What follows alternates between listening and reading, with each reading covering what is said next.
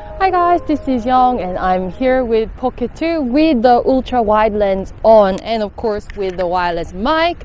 And today I want to talk about 5 things that I absolutely already love about Pocket 2. And of course there are already great things about Pocket series, not just Pocket 2 but also applicable for Osmo Pocket. The great camera quality which can be used as selfie or front facing camera.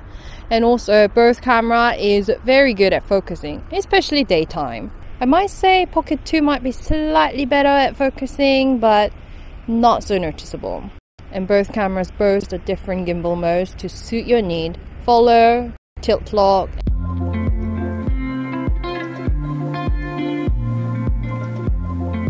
and FPV. And both are motion time-lapse. Beast, absolute beast in such a tiny portable camera. So the first thing that I really like about Pocket 2 is that it is the 93 degrees field of view, wider angle. So I don't have the wider angle lens on anymore, but this already, my face is actually sort of reasonable size within the frame, which is fantastic.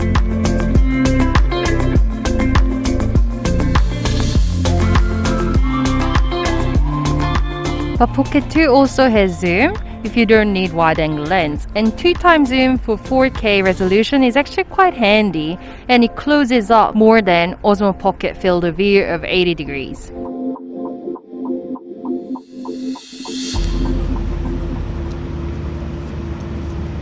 And the second thing that I really like about Pocket 2 is the wireless mic module within the creator combo set right now. So I'm just gonna clip it back on here, a bit more natural kind of placing. And there is the cascade of water, and also actually there is a, what is that, a caterpillar tractor behind me making a lot of noise, but I think you can still pick up my voice. I hope so. So that it proves that this mic actually picks up voice really, really well. So what's really great about this is that it actually shows the mic sign in the display, so I know. And also, when I turn on the mic, it actually instantly gets connected to Pocket 2. However, let me just turn it off. Now it shows that mic is disconnected. And with all this surrounding noise, if you get really up close, then the mic within the device will pick up your voice. Okay.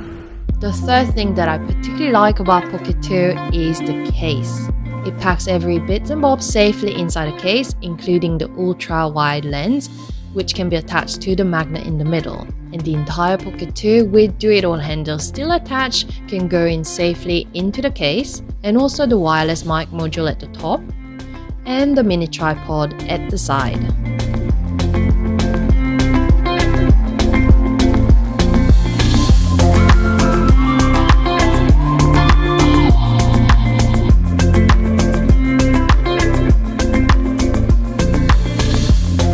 And the fourth thing that I particularly enjoy about Pocket 2 is that it has the lanyard attachment to the body of Pocket 2. So you can have your Pocket 2 safe at your wrist. So this time I hope I'm not going to kill off my Pocket 2.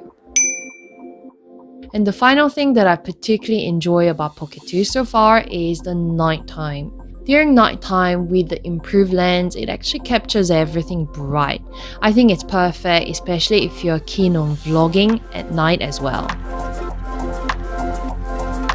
So do you think it's a big improvement in Pocket 2 from Pocket 1? What do you guys think? But for anyone who already has Pocket 1 with wide-angle lens and also mic adapter, then maybe you should just keep Pocket 1 because camera quality and so on, I think it really depends on your own preference. But for me, I do like the wide-angle lens without the need of extra lens, and also I do like self-vlogging and the zoom function. But for me, because the Pocket 1, the gimbal is a bit damaged, so I'm actually going to use Pocket 2 from now on. But is it only love that I have for Pocket 2? Well, there are actually a couple of annoying things that I want to talk about, which will be in my next video. So please don't forget to subscribe and like the video, and see you!